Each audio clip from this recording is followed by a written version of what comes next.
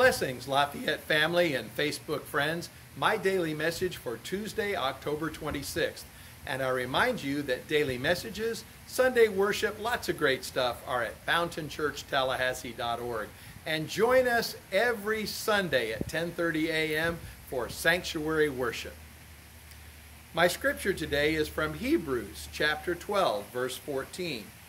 Strive for peace with everyone and for holiness, without which no one will see the Lord. This is the word of the Lord. You've heard in the scriptures about the peace of God's kingdom when the lion will lay down with the lamb. But let me tell you a story that I saw, and I even saw the video. There was a family that raised a deer after the deer's mama was hit by a car.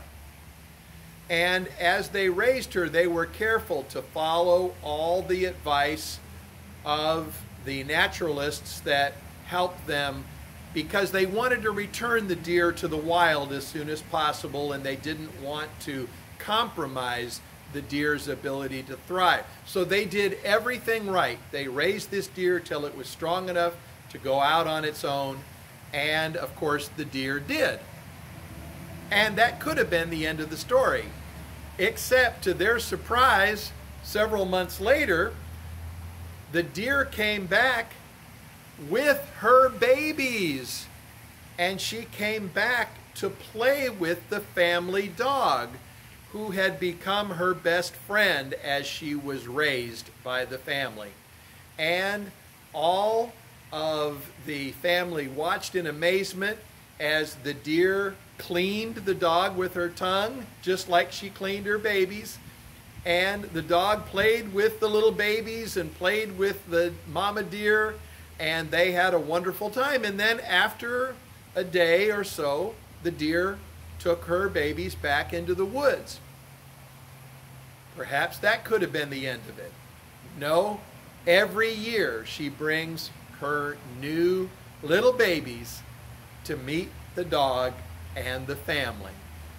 Now, this is an unusual story, but it reminds us that if natural enemies such as dogs and deer can somehow find a way to live together, even under unusual circumstances, I admit, doesn't that remind us that we, who are so closely related to all of our brothers and sisters, we who are virtually identical in our yearnings and our desires and our thirst for life as any of our brothers and sisters across the globe, cannot we find a way to live in peace?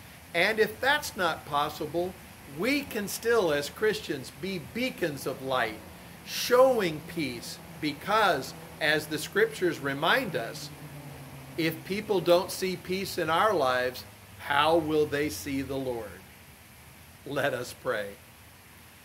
Lord, we pray that you would encourage us to find ways beyond conflict, war, aggression, and our selfishness and desire to acquire.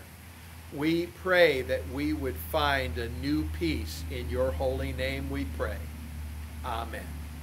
Grace to you and peace from God our Father and the Lord Jesus Christ.